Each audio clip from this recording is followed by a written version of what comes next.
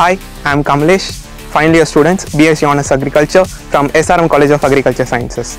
Now we have done Blackgram seed sowing.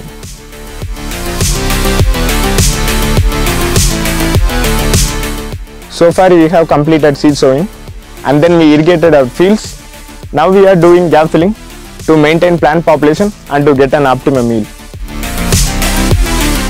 We are spraying chloropyrifos with the recommendation of 2 ml per liter with the help of knapsack spray for control the pest population of flea beetle which causes short hold symptom.